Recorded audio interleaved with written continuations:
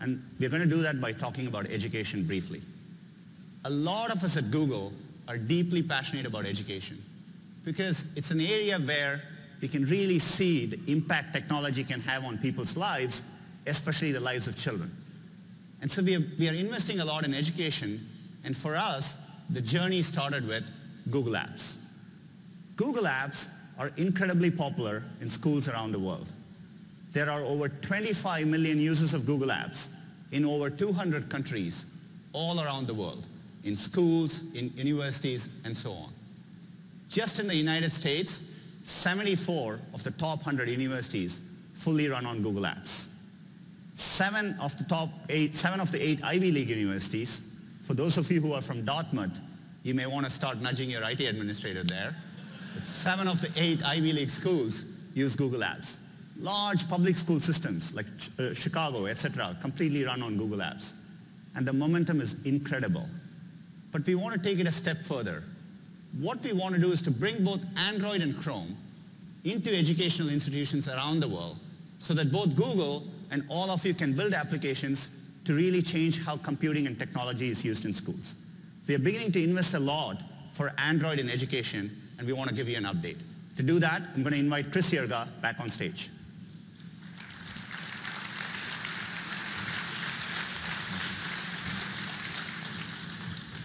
Thanks, Sundar.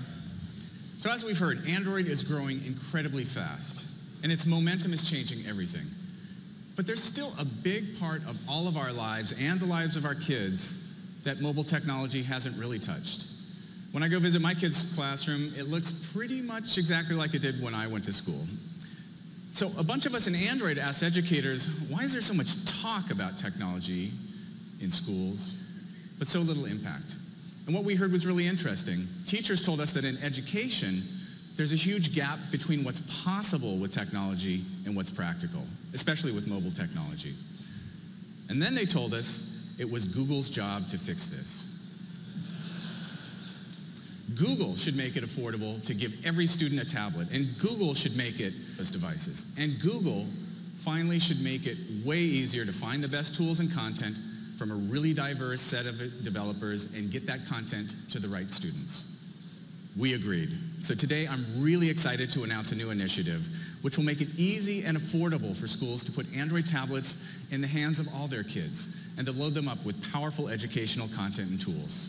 And I want to give you a sneak peek of one of the key parts of this effort, Google Play for Education, built from the ground up to meet the unique content needs of educators. Let's take a look.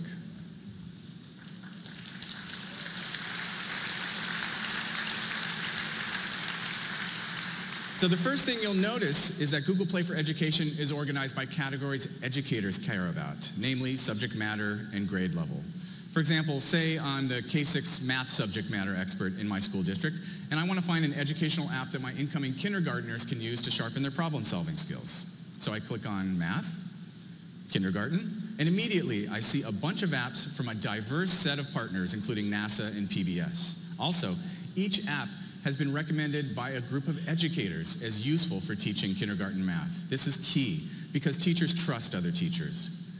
So, kids' numbers and math from IntelliJoy looks really good. I'll start with the free version. Remember, I'm not shopping for myself here because this school is using Google Apps for Education and every student has a Google account. I can just enter the name of the Google group of these students and bam, all 500 kindergartners in my district will instantly get this app on their tablets.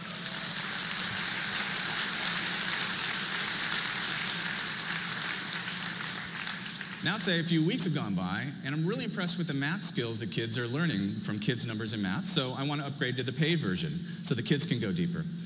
Rather than enter a credit card, which is not how schools work, I can just charge these 500 licenses against a balance funded by a school purchase order. And one more thing, notice that the store doesn't just have apps. You can discover books and YouTube educational videos and push them to Android tablets in exactly the same way.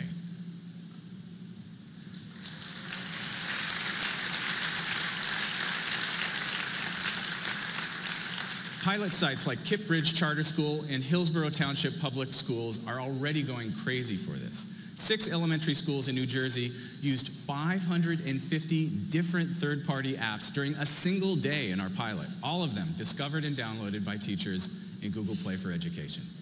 Multiply that pilot by millions of classrooms in the US, and you can see there's a huge opportunity here for educators, students, and for you as developers. So this is where you come in. We're doing the heavy lifting of building Play for Education, bringing it to the schools, making it easy for them to find great content and buy it in bulk. Now you can focus on what you do best, creating awesome and innovative educational content. We're going to be launching Google Play for Education in the fall, but starting this summer, we'll be ready to accept your app submissions. Check out our developer microsite at developer.android.com/edu, where we posted guidelines on how to build awesome K-12 apps. Also, come find us at the Education Sandbox here at I/O. Thanks, everyone.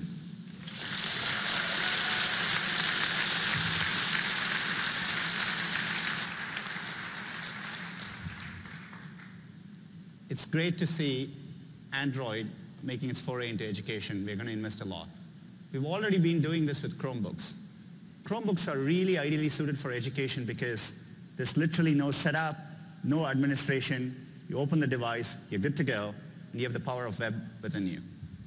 Just last year alone, we have over 1,000 schools in the United States running Chromebooks. In the 4 months this year, we have added 2,000 new schools, and Chromebooks are going mainstream in education in schools in the United States, just like Google Apps. And the area where this all came together beautifully is Malaysia. So I want to talk about that for a minute. Malaysia has a nationalized education system. They have 10,000 schools in the country distributed, several of them in poor rural areas. So they really wanted to provide 4G connectivity throughout to all 10,000 schools to level the playing field, and they are deploying Google Apps along with Chromebooks in primary and secondary schools so that they can bring computing in their schools. So let's take a look at what they're doing. Malaysia has so much to offer. There's so much untapped potential. Just to walk into one of these small villages and look at the eyes of those children at school, you see that spark, little fire in their eyes. There's this whole world out there that would allow you to experience learning beyond what you ever thought possible. And a lot of our students don't have internet access. A lot of them were just left behind. In Malaysia, we place a huge investment in the education of our young children. We're providing 4G connectivity to all schools across the country. And the fact that we can spread it across 10,000 schools is amazing. Learning had to be anytime, any place. You didn't have to be in a state-of-the-art classroom, but you could be with a Chromebook sitting in a field and experiencing world-class learning. It is so exciting to be a part of education in Malaysia today. This power that you place in a child's hand and you say, the web is your school. Go and learn